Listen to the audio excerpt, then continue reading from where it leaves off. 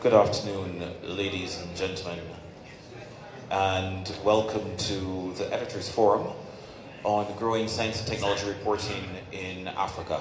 So, my name is Nick Ishmael Perkins, and I am a technical advisor in development and communication and extension work with Kigali. But I'm really very thrilled to be here because I think that we have a very unique opportunity this afternoon.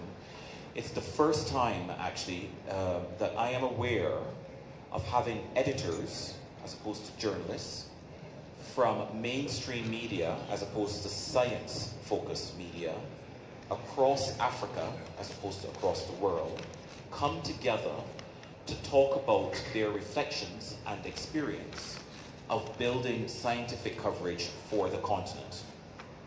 And we see this as quite a unique opportunity to address a policy and a funding audience, and in the context of quite high-level endorsement by the public sector. So we're really excited about what's going to come out of the discussion.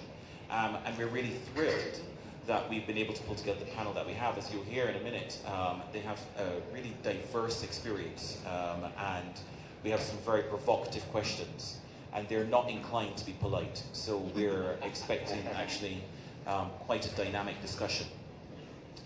But what I'd like to do actually before we get into the substance of the discussion is to take a moment just to reflect actually on the event that's inspired the forum today.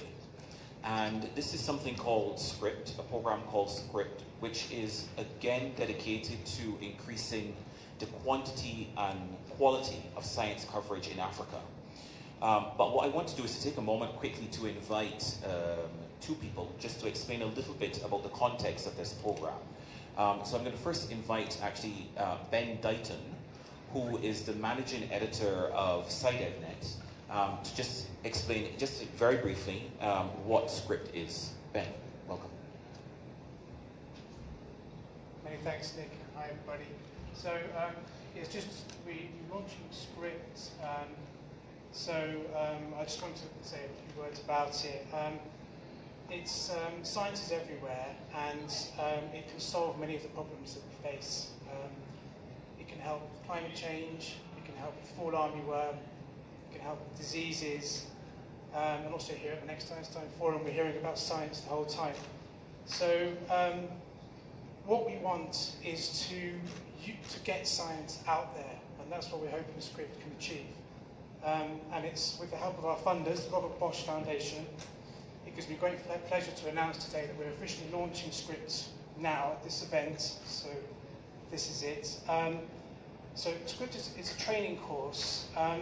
The idea is to help scientists talk about their research in an intelligible way, and to help journalists understand complex research papers, complex statistics, in a way that can create compelling stories. And so we hope that through Script we can inspire people to write about science, we can get the message of science out there. And I also would like to just take this opportunity to thank Sarah Hebbs and Charles Wendo, who I'm not sure if they're actually here, but at the back for their efforts. So thanks, guys. It's been excellent. And then to hand over to Isabella Kessel from Bosch Foundation. Thanks, Ben. Thanks, Nick. My name is Isabella Kessel. I'm from the Robert Bosch Foundation. I'm very happy to say welcome to this wonderful panel that we have put together. As some of the leading representatives of the media in Africa that we have assembled here. At the Robert Bosch Foundation, we pick up on social issues in the areas of health, education, international relations, and science. I'm sorry, my voice is going. I caught a cold yesterday. The mission of the science department that I'm working at is to build bridges between science and society. One thing we have heard lots during the last 2 days, in order to find joint solutions for living together in the future. In this process, participation and active contribution of all parts of society is crucial for us. The science and research team focuses on 3 topics. It's the transformation of urban and rural spaces. Secondly, the research for sustainability. And thirdly, networking and promotion of science. In the later, we're initiating dialogue between diverse audiences, foster scientific literacy, and support modern journalism. We have partnered up with Side of Net to build a Pan-African platform, as Ben described, with free online courses for journalists and scientists. Journalists can improve their skills to report on science, and scientists can improve their skills to interact confidently with the media. We strongly believe that improved science communication leads to better decision-making by individuals and governments. So we hope you enjoy the discussion. And I will just say one thing. Take this flyer out into the world. Let everybody know that script is there.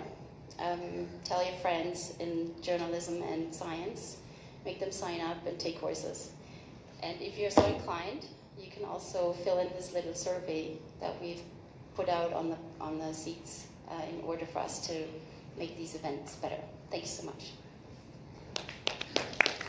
Thank you very much, Isabel. Thank you, Ben. I should mention, actually, I think I can now say this safely, Ben, can't I?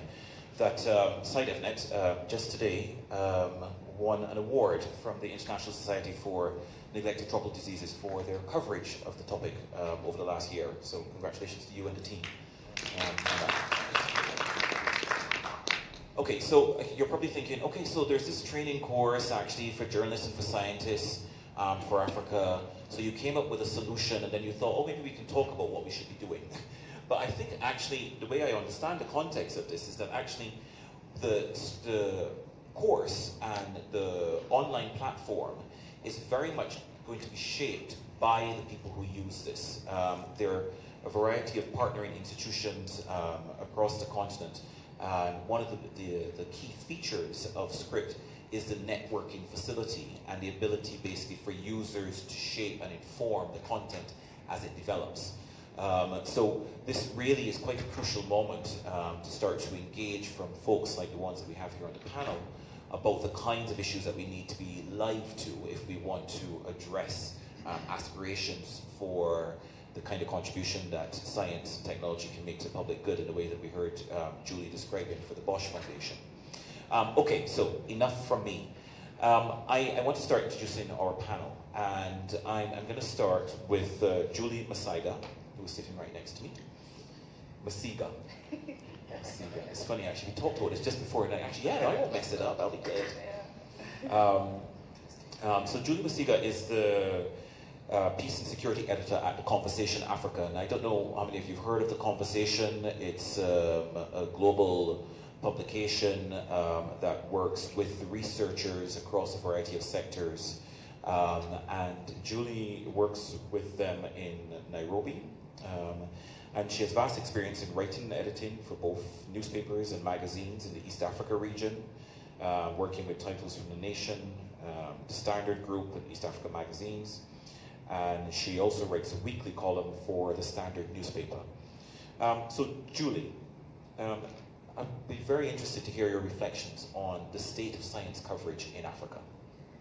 Right, I think it's, sorry, hi guys. It's probably a global problem, and I think it's two-pronged. It's the fact it has to do with editors and audiences. On the part of editors, we haven't prioritized science reporting on the continent. It's still very much a niche area of reporting. It's not been mainstreamed. And it competes with other stories that editors give more, that editors privilege more. Sex, scandal, politics, those kind of things, natural disasters. Health tends to be tucked away either in a magazine or somewhere after page 15 of the newspaper. So that's the editor's problem, and not trying to basically make health reporting a part of everyday life. At least, for example, if you think about the front page of the paper or headlines of a paper, you very rarely find health headlines unless something really big has happened. The second part of the problem is audiences. I think there's a perception that health coverage and health science, science reporting is boring. You really don't, something you're not necessarily interested in as opposed to other things like I say, sex scandal politics. And there's also this not even a perception, the reality is that when it bleeds, it leads.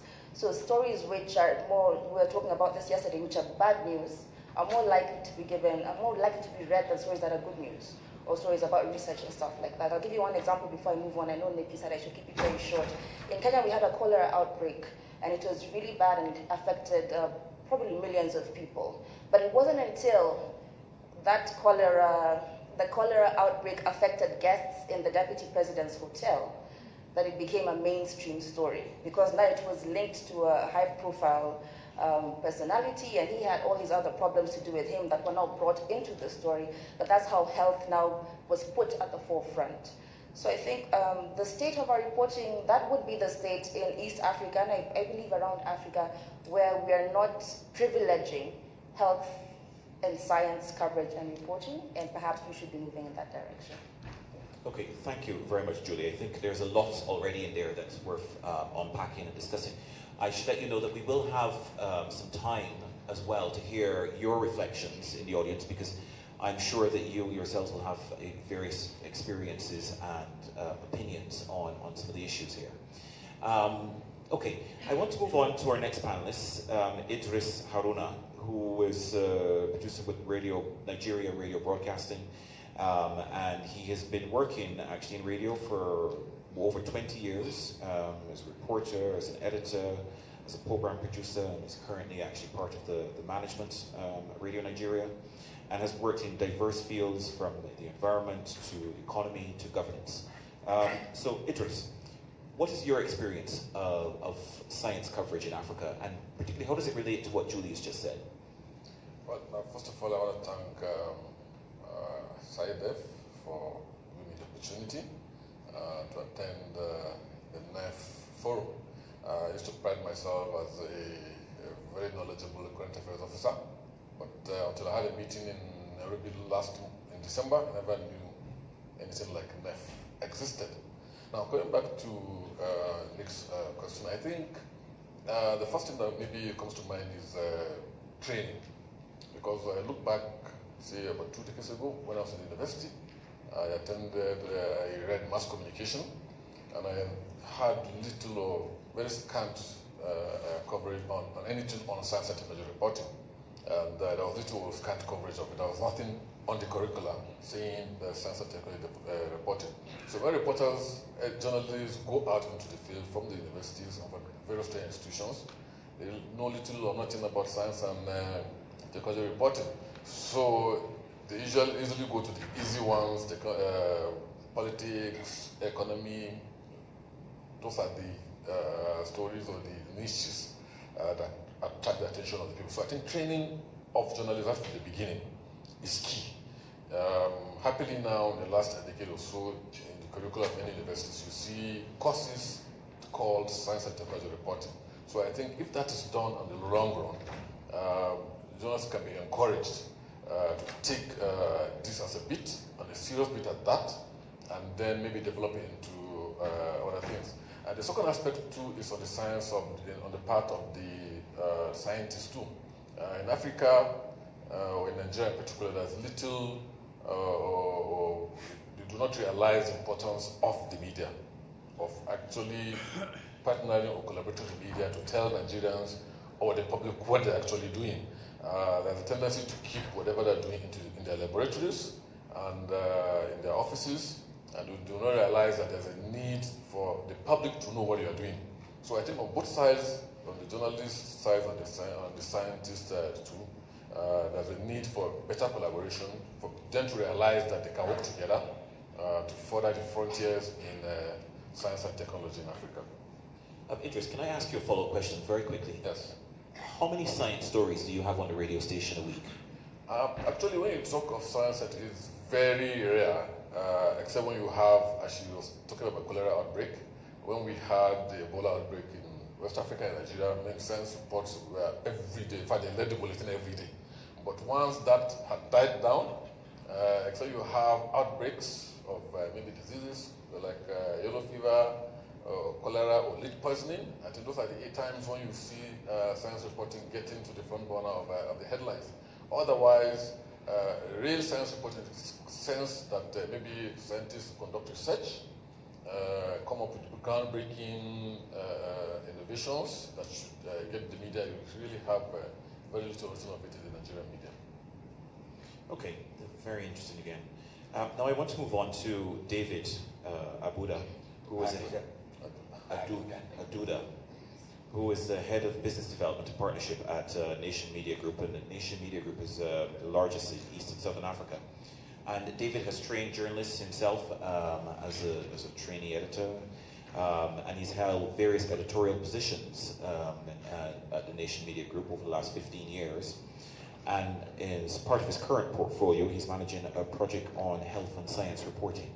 So, David, what are your reflections on the current state of science journalism in Africa? Thank you, Nick.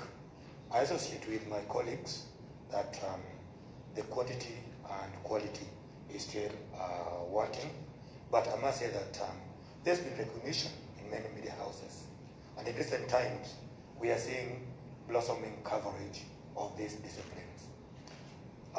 The Nation Media Group, where I work, now has a dedicated pull-out every week on health and science, and also a dedicated broadcast segment once a week, plus daily news menu. But this has been possible through some support in terms of external funding. So we are beginning to see some increase in numbers. But underlying this, there are fundamental issues. One is that covering or writing about health and science is a process-oriented business. It's not easy. So quite often, many journalists run away from it. And again, doing a story requires a lot of resources, which means many companies are not ready to put in a lot of their money to do one story. If, for example, you're doing a broadcast story, which will go on air for about 5 minutes, the amount of time and resources you put into it is enormous. Now that makes it difficult for many media houses to do that. So they run away from it, in as much as they recognize that it is an interesting or a very, very important subject of our news menu. Having said that, I've also, from experience, noted the disconnect between media practitioners, health, science, researchers on the other side, with mutual mistrust, with journalists saying that the researchers, scientists talk on their own. Conversely, researchers, scientists say that journalists don't understand their issues.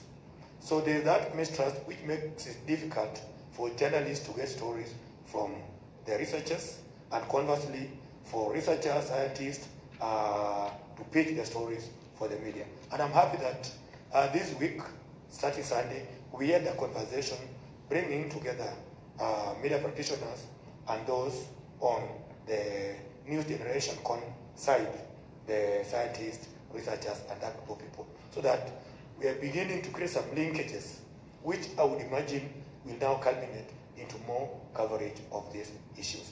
And lastly, this forum that we have here in Kigali is very important because it opens eyes of journalists to be able to see the various range of issues that they can write about. So they will not say that there are no stories, because there are many things happening. And you can only get this showcased in a forum like this. Thank you, Nick. Thank you. I should just explain, when David said that we started to have a conversation on Sunday, there was a workshop as a pre-event to the forum where I understand SciDev and the Bosch Foundation had a workshop with journalists and researchers attending NEF. Okay, now I would like to move on to Andy Meldrum,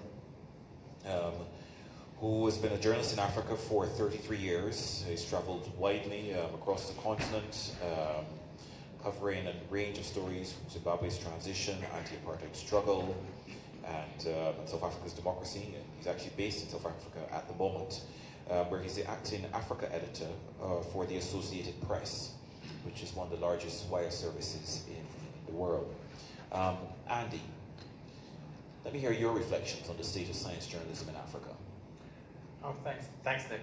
First, I'd like to just say that I don't like to see science as science stories only. For the Associated Press, it's a mainstream media organization, and so we're writing mainstream news stories.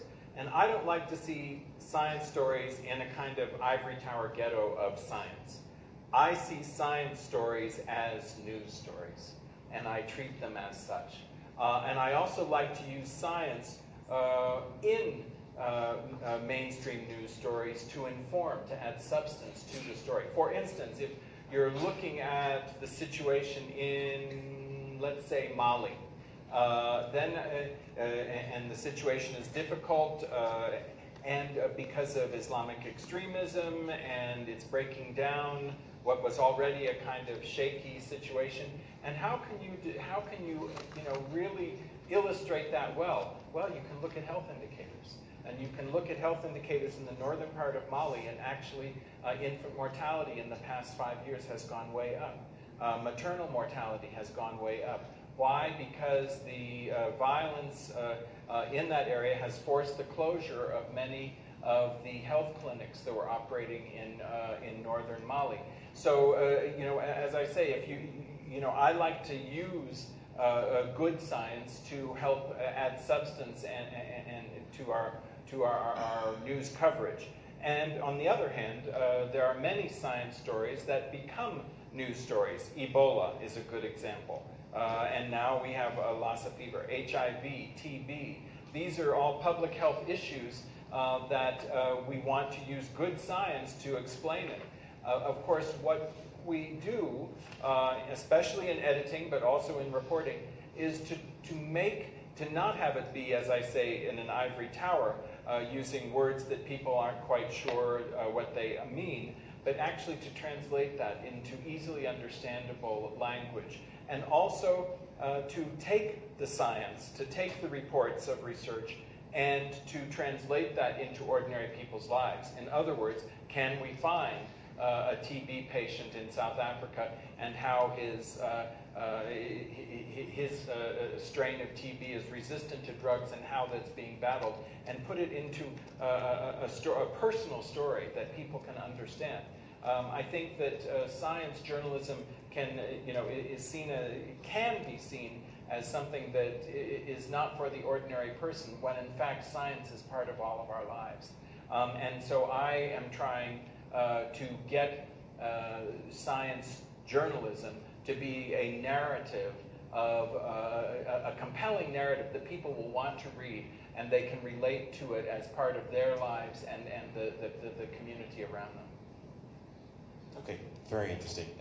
And again, full of observations that I think is worth us revisiting.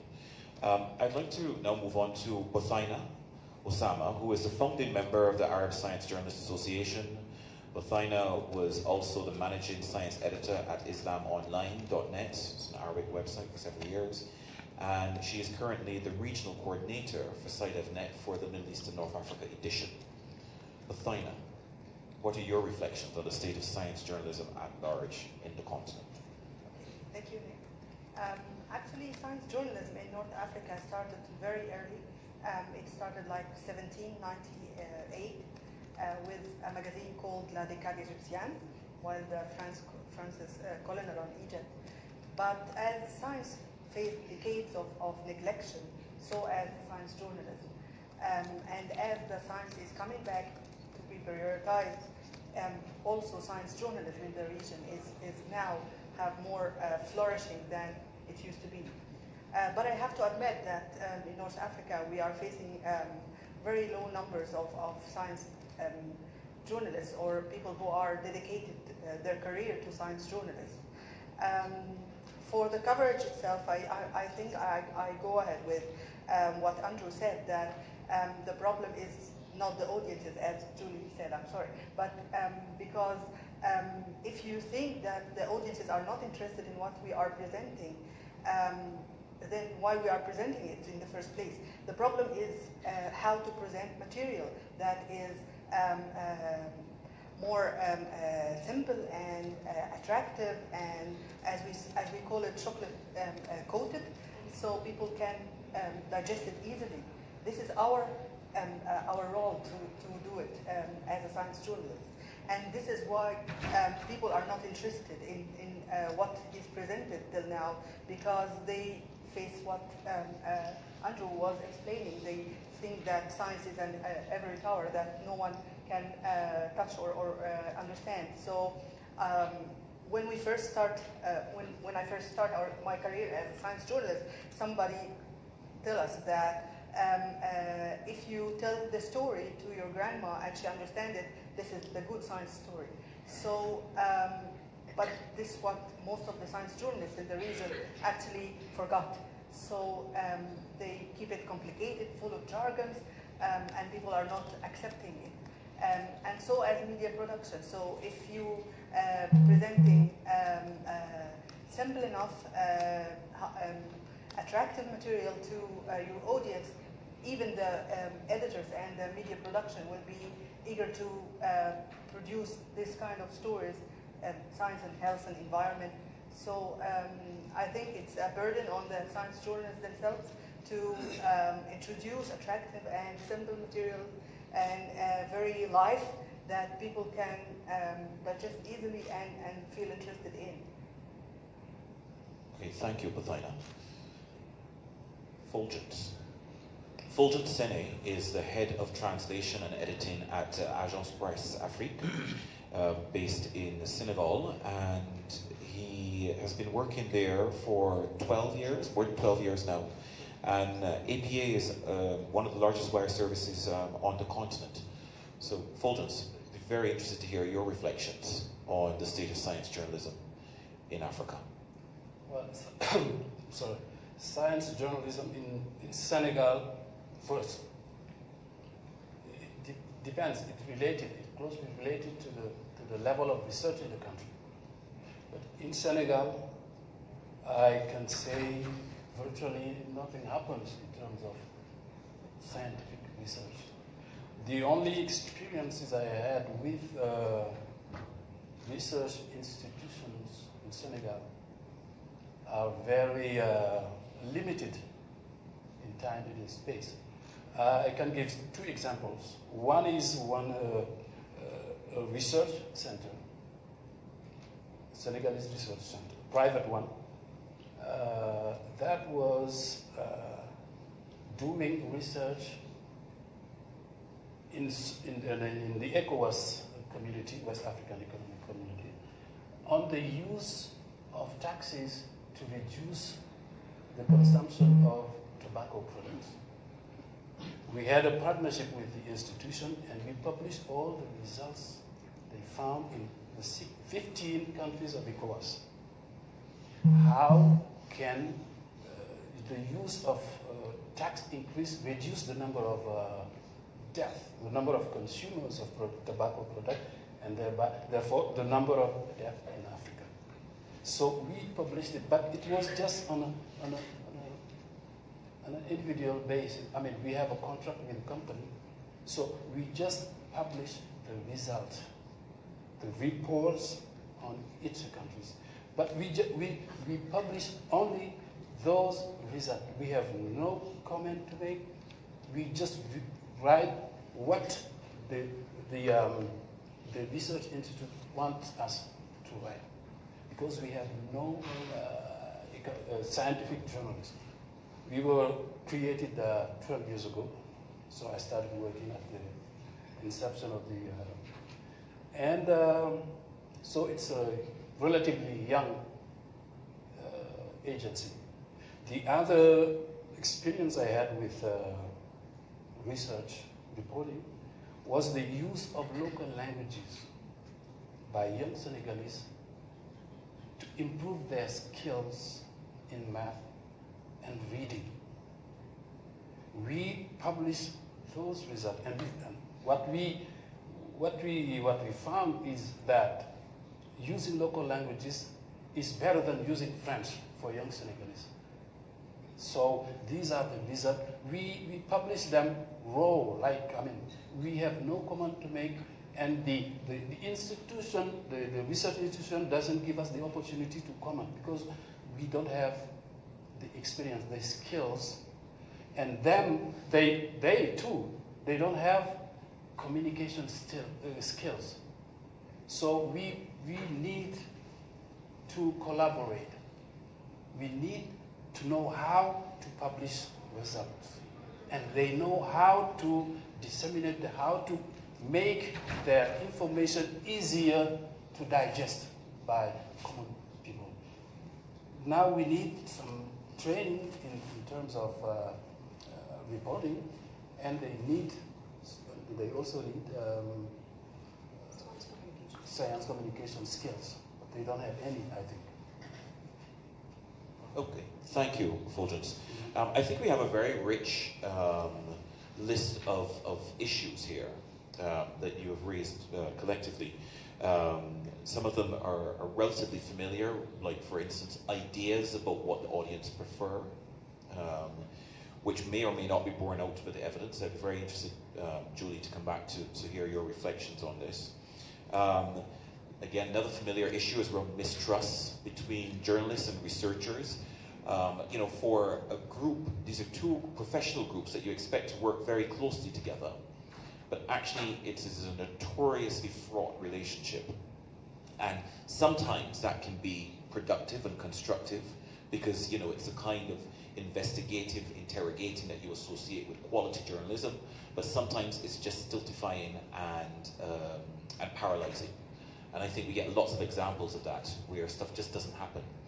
But I think there are also some really very interesting nuanced reflections around the link between the investment in science and the productivity of science journalism. And I thought in that regard it was very interesting that we heard President Mackey talking about the program of investment in Senegal and what that might imply for science journalism in Senegal. And so Fulgence, I'll come back to you to ask you about that, what you thought about his reflections. But Julie, I want to start by asking you to reflect on what you've heard from some of the other panelists around what the issues might be. Right. I think I'll start with Andy when you're talking about using health indicators to tell mainstream stories. One of the biggest problems, as I said before, I think, is that science is a niche area of reporting, science and health and environment and research. And we need to bring it center stage. And to do that, we can use health indicators to tell quote-unquote ordinary stories. So I agreed with Andy when he said that. And also about translating science, trying to break it down for the ordinary person, trying to make science accessible. For example, at the conversation, that's what we do, we're almost like a translating service. And we work with academics who have research and who have interesting ideas that they've come up with, innovations and creations. And they work with us, a team of journalists, to break that down and make it accessible to a general non-academic audience. And I think that's very important for sharing science with the world. And another good thing about the conversation is that the republishing rate is so high, over 95% of our articles get republished by other media services. And this is meaning that science is now going across Africa and across the world, literally in a blink of an eye, that one. Yeah, so, and also about compelling narratives. I think Bothina spoke about that, trying to make science interesting, trying to draw people in. And he also said something about giving science a human face, telling stories about people who are going through things, as opposed to, like Fulgence has just said, republishing results of a scientific study which maybe people who are reading don't even understand. So that also brings in the analysis aspect and the training aspect of science journalists. So when you look at data, you're able to translate it and put it into ordinary terms and relate it to ordinary people. Then the relationship between, not academics, but between scientists and journalists. I think the biggest problem is that the scientists will come back and say, you quoted me out of context, you didn't understand what I was saying, you're just telling your own story, all this, etc., which comes back again to training. You need to have some understanding of this science that you're reporting, and bring it back to the conversation where we work with academics and scientists and professors, and we collaborate with them every step of the way. It's back and forth till the very end. And at the end, they have to approve the story to kind of put their stamp on it and say, this is actually what I meant. So that's a missing link in terms of interpreting what science is, and journalists having to have some scientific knowledge, and scientists having to have some journalistic skills in terms of science communication. So it's a very interesting. It's a field that is probably on the frontier. Is about to explode in the sense that now we're having gatherings like this more and more often and bringing different people with different skill sets together. And we might get to that tipping point now where everybody is that much more informed and the information about science, environment, health, research can go out that much faster. Okay, I mean, this raises to me two very interesting questions, reflecting on what you've just said. So one of them is that if a big part of the issue, reflecting on Fulgence's experience, is the lack of skills, which in turn leads to a lack of confidence, which might then in turn lead to a lack of production. So that's one big thing, right? As you say, because in fact what you have is then, well, you don't really do it because you're not really sure what to do or how to do it. You don't also know how to engage with this kind of sector. You don't really know it and so on. Does that mean that we should be relying, mainstream media should be relying more on science journalists, specialized science journalism media? That's slightly at odds with what Andy was describing. Yeah, I think definitely for the conversation, I think it's actually a very specialized outfit in the sense that we're actually trying to get science out to the people. And we're a one-stop shop. So like a mainstream newspaper in Kenya, for example, like the Standard of the Nation, or in South Africa like the Star, or even in the UK like the Sunday Times, if they want to publish, if they are looking for a specific type of article that draws from a specific aspect of research, they're likely to find that on the conversation. Yeah, but is that what we are aiming for across the board? Do you see what I mean? So what I'm saying is actually, because I see how that works in that context. Right. So thinking about it again, linking that up, as you say, with Fulgence's experience, should we be doing more of that? Is that something that we should be actively investing in? And I would like to hear how others feel about that. I mean, David, for instance, as you know, in the nation, what do you think about the idea about working more with specialist outfits that might have more skills and experience of working with scientists? Thank you, Nick. We take a multi-pronged approach. One, we recognize that we have our correspondents, our reporters across the country. And across the country, the reporters are general reporters. They don't specialize. Yet in those areas, you find a lot of things that relate to science, health, environment, they report about. So what do?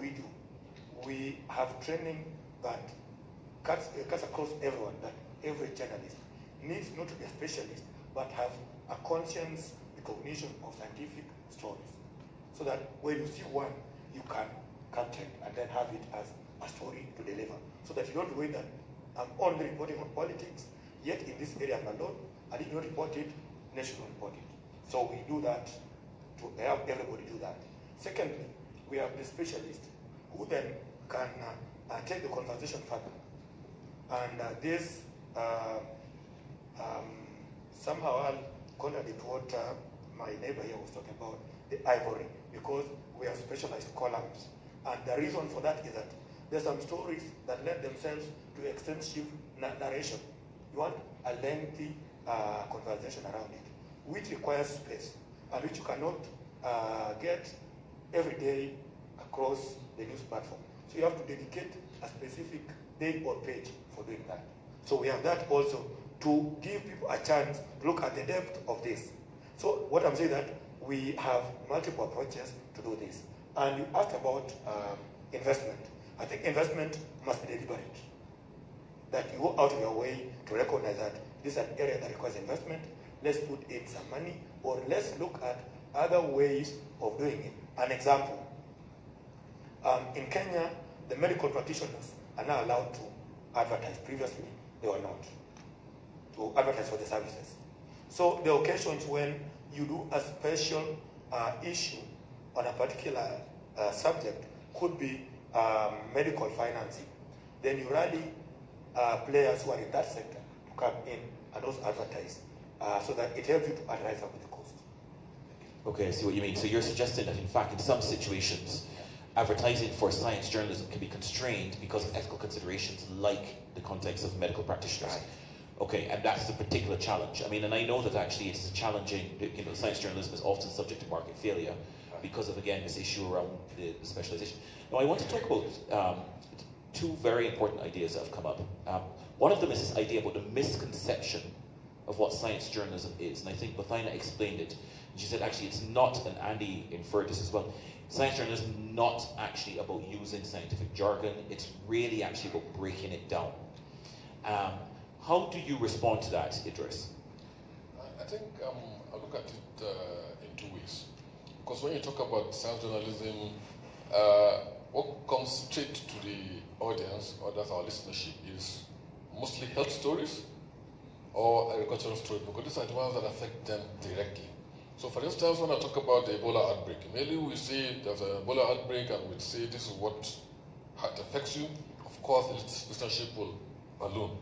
But to give an example, we have a space agency in Nigeria, for instance, and at the time they launched a satellite. And people are wondering, I mean, that was a waste of money. Why do you launch a satellite? I mean, they castigated them throughout. I remember I was running a current affairs program then, and I invited the Director General of the Space Agency to come and explain. I think that was one of the lowest listenership I had, because people didn't understand what space was all about.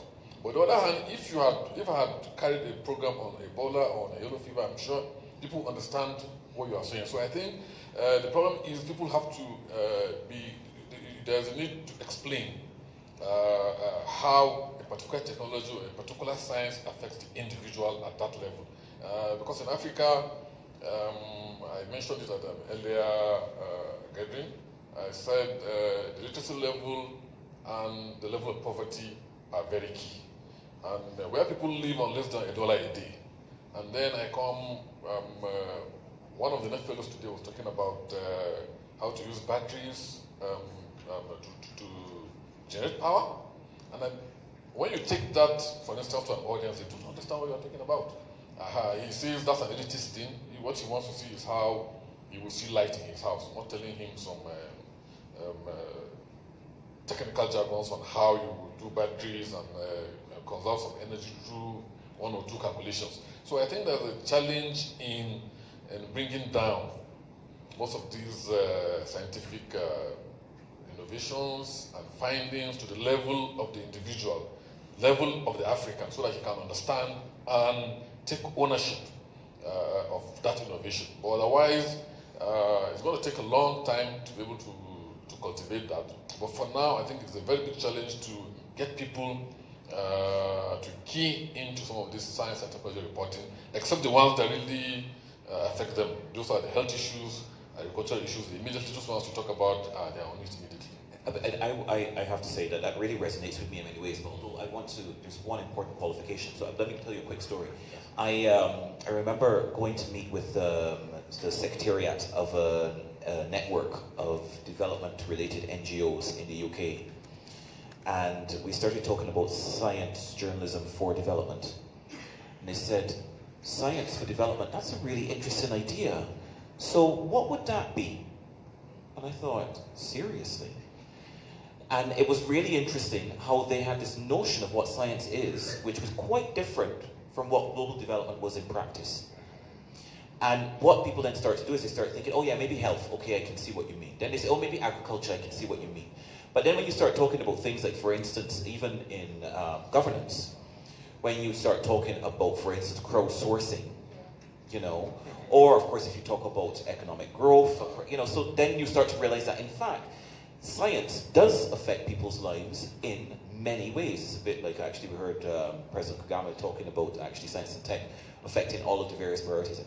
But what I want to go on to talk about, the second thing I want to mention before I invite the audience to make a few comments, is are we perhaps approaching this the wrong way around? And we're thinking that science really needs to generate news stories, and that's a way of actually demonstrating its value. But maybe it's not about news stories per se, because actually science is so, it's not particularly newsworthy. You know, and that actually, I put it out there, and that actually researchers, when they complain, oh, but you know, you're asking me to do things, to draw conclusions, which are not actually in the interest of good scientific practice, which is incremental, it is tentative, and that does not naturally lend itself to news. And that a better parallel actually for science might be to think about art. And when you look at the way art is in the media, you don't normally expect news stories to be art-based. Which is not to say that art does not take up space in our media. What do you think about that, Andy? Because I can see you're frowning and shaking your head. You can barely contain yourself. Yeah, I disagree. I really, yes, a lot of but science journalism is not just about research. Journalism is about the way science affects our lives and the way it can add substance to a news story so that we're not just talking about generalizations, we can point to specific things. So I disagree. Yes, I think a lot of research is incremental and it's small and we're pushing them and it's not a breakthrough that changes the rest of the world as we know it. And it's just about a flea. But on the other hand, overall, I'd say science, we want to integrate it. It is most useful as it's integrated. Also, what I think is very interesting is if there's controversy. If there is one scientist that says this, and there's another scientist that says, no, that's rubbish, this is the situation. And if you can write about that disagreement, that I think people like to see an argument and they like to see different points of view. No, I agree with you completely, but to me that's a very good example of a challenge of the newsworthiness of science, because actually what you get is this what they call false balance. And at the moment there's a lot of angst actually in the science journalism community around climate change, because they say that the climate science has been presented. But I know you weren't. But this is part of the issue, is that they say that the way that the stories are presented, you always have to get an opposing side. But actually, the scientific consensus is so overwhelmingly in favour that when you go for an opposing side, you suggest a sense of balance, which is not reflected generally. But I understand where you're coming from. Can we just hold that? I want to, because we're running out of time, and I do want to open up. But we'll come back to this. You're misrepresenting me. No, that's not true, because I allowed you to say that. Are there people in the audience who might have any questions or comments based on what you've heard so far? Particularly with a view of thinking, actually, okay, if we are serious about pulling together some kind of agenda for action on what we should be doing to increase the quality and the quantity of science in the media in Africa, these are the kind of things that we should be thinking about. Okay, so we have two hands. Can I ask you, get up just very quickly, we'll start with the gentleman at the front here, to just say very quickly your name, where you're from, and then to make your comment or question as succinctly as possible, because we are pressed for time. Good afternoon, everyone. My name is Bendana. I'm a freelance journalist from Uganda. I think we have to start by getting the right journalists who are interested in science. And by this, my own experience is you go to a scientific conference, there is a press conference, and after that, the journalists will leave. But mind you, the conference is taking the whole day. Instead of the journalists spending some time and listening to the scientists, after the press conference, all of them leave. So I think we have to get the right journalists, interest them in learning the best science, so that they can report from a point of knowledge. But do you not think that they leave because they have deadlines? I mean, these are editors up here. It'd be interesting to hear the editors and how they respond to that. Okay, there's a gentleman at the back. My name is Daniel Nyanganyula. I'm from the International Council for Science, Region of South Africa. I'm glad with the discussions happening here. And from the scientific science side, this is an important discussion which we should follow up. I'm following up on what he said. The journalists come in when the president is there or when the minister is there. When these guys leave, they also leave. Whatever the scientists are going to discuss thereafter for 2, 3, 4 days, no one is going to report that. So what I would expect the journalists in terms of science is you should be the people who are standing between the scientists and the society, between the scientists and the policymakers. You should take the scientists in the respective countries or regions where you are. Bring them down. They should tell you what they are doing, why are they doing it, and why should the public care, and why should the government care. If we come up to that, then we will end up having actually the people to understand what the scientists are doing. Unfortunately, I don't know what newsworthy is, But I think understanding what this community is doing and the outcome of this workshop is newsworthy. And why should people understand this? How do they understand it?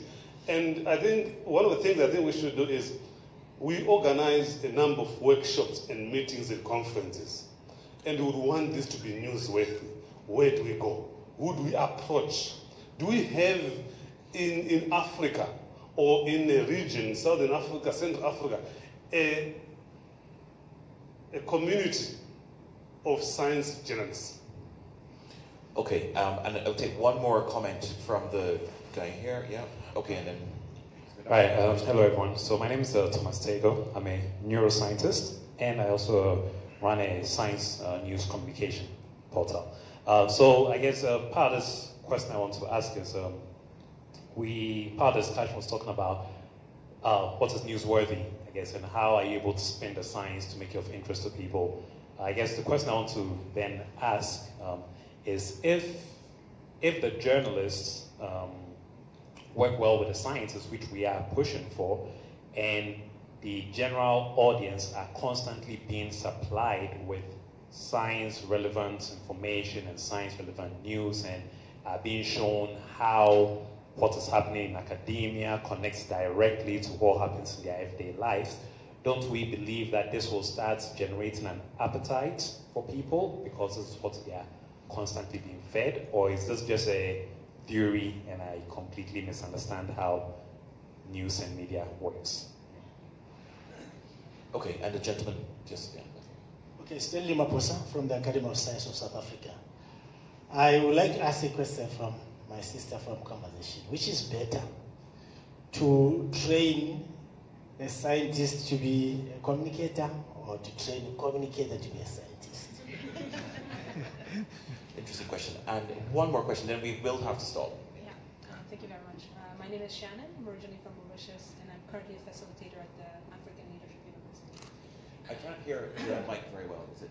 Yeah. Sorry, can you hear me now? Yes. Okay, so the question has to do with basic science research, right? So you've mentioned that there is this need to show the public how the science that is being done impacts them in their lives. And so I want to bring up, an example right now. Let's say, for instance, the discovery of beach shells in the Blombos Cave in South Africa. That was an important discovery because that then put, artistic endeavors right here on the continent. So would you say that something like that would appeal to an African audience? Or is it that the only science that people will care about is science that changes something about the way they lead their lives? So is science that changes minds also interesting to the public? And how do we report on that? Thank you. Okay, thank you. This is some really interesting questions, I think. Quite profound in terms of their impact. What I'm going to suggest, and I'm giving you a heads up so you can think about it, is that you pick a question that you want to respond to, but I also want you to identify at least one priority action that you think would be important to increase the quality and/or quality of science coverage in Africa. Okay? So you can respond to one of the questions, and I'm happy to remind you. I yes. like the question that the guy here asked about, would you train the communicator to be a scientist or a scientist to be a communicator? And actually, you have to train both. The problem is, if you have an untrained journalist with a shallow background on science, you will have a very bad science journalist. And on the other way, if you have a scientist who is not trained enough to be communicable, so you will not be able to report about his science. So it's sophisticated. But what I would think of that, actually in my region, scientists are a bit step over journalists. If they are not going to be eager enough and they will be covering science, actually the trending is now that some of the scientists do their own vlogger to go straight to the audiences. So if the journalists are not there and take care of their career, they will not be found a career of science journalists anymore, because scientists are now eager to have this kind of science communication skills more better, and with social media they are stepping over and going directly to the audiences. But the problem is also science journalists have a role here to keep everybody connected, not just scientists with communication skills who are available to go directly to the audiences. And writing an action, I think in our career as science journalism, not just training is a problem. I had a lot of training. I see a lot of journalists who go through training, but this didn't change much of how proper their skills are. So I think the main issue here is to have mentoring periods that journalists can go through, have a mentor, an experienced science journalist who can just instruct you in the start and make sure that you are going in the right way, you are targeting your audiences in the right way, you are structuring your stories well, you are attracting people to your stories in a right direction. So I think mentoring is the answer. Okay, thank you. Okay, so you've responded to one question and you've provided us with one key action you think going forward. Fulgence, I can see that you're bursting. Yeah, I would like to add to the comment by the freelance journalist. He said that we should have the right journalists. And the other guy said a journalist should be between the community and the scientific world. I hope I'm not making any much more heavy weight on journalists, because I think a journalist, the right journalist, should be not only the scientific journalist should be not only a reporter, but he should be a social worker. He should be he should have communication skills. I mean, what kind of language he has to give to the common public. In Senegal, we have that problem. 70% of the population is illiterate. How can a journalist reach these communities without using maybe their local languages? How can they reach these supposed beneficiaries of scientific research? So the right journalist is someone who is a reporter, a scientist, kind of between in brackets, and a social worker. He needs to be the perfect link between the scientific community and the beneficiaries. Okay, so what would be your key action if we want to now increase science journalism in Africa? Yeah. To increase, to strengthen the level of training of journalists, and to help them have language communication skills. In Senegal, we have 25 local languages based on regional. How can we should train people to focus on certain local languages. Of course, Wolof is the most spoken language in Senegal, but you have others that don't speak Wolof at all. No, I hear your point. I mean, Agenda 2030 says leave no one behind. I take your point. That's a major challenge as a communicator. Okay, so there's also a financial or economic aspect of it. My news agency is private. It is private, and they invested in this media to make profit.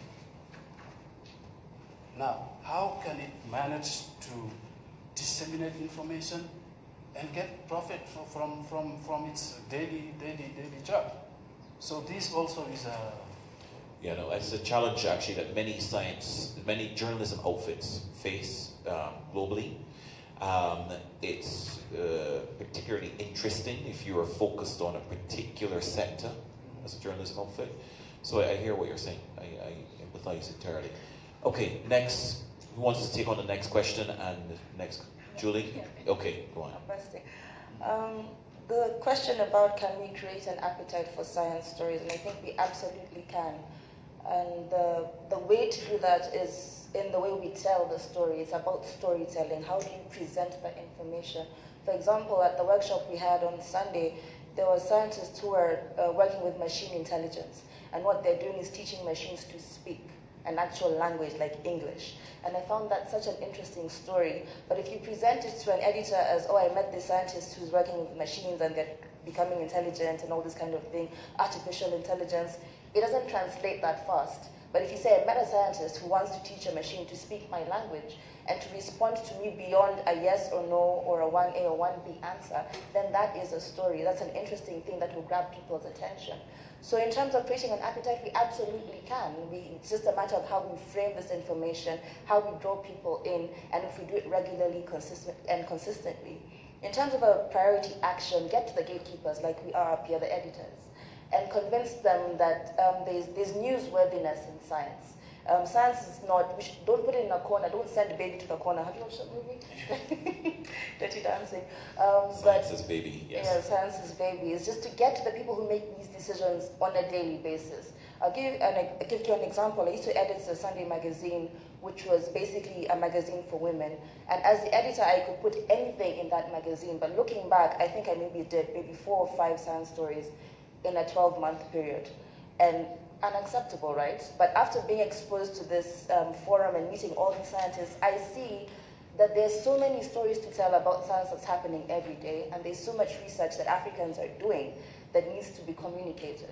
So another action point perhaps is exposing us. Like forums like these just open your eyes to the possibilities, and they're endless. Thank you, Julie. Okay, Idris, you get to go next. So question first from the audience, and then your key action. Okay, can I go ahead? Yeah, go on. Okay, at the presidential panel that just ended some few hours ago, President Kagame said something.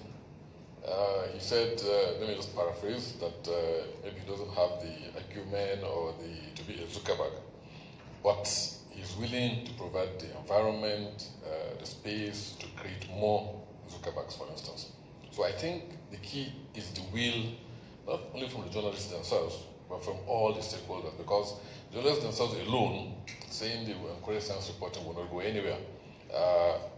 Fulgen just talked about his AFP now, API. People established it to make money. And at the end of the day, that's the bottom line. So even if you want to encourage science reporting, and they feel that science reporting will not bring the resources, the tendency is for the proprietor to say, please concentrate on the things that will bring me money for me to break even. Then the scientists too must also have the will and the audience. If you put the science stories and the audience aren't willing to listen, as the scientists said, for now research shows that people are more interested in things that they think affect them directly.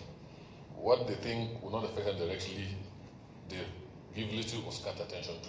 So I think it must be a multifaceted approach involving both the journalists, the scientists, and then trying to maybe increase literacy among among most of us Africans, because let's face it, the literacy rate is very low, and most of the sciences you report they don't understand. Idris, I want to come back to you on that though, because in a way it almost sounds, I'm not suggesting this is what you're doing, but it almost sounds like you're saying, oh well, the responsibility is diffuse and it's everywhere. No. So when you start talking about increasing literacy across Africa, so okay, yeah, we get this, but what would you, as an editor, and I think Julie's example is really apropos, you as an editor do to make a difference here? Because I think you give a very good example of, okay, you make a decision, because we know reality, we talk about proprietaries, and we know what we're talking about is as editors, right? Okay. Yes, as an editor, I think the first step is to try to humanize whatever story that you have,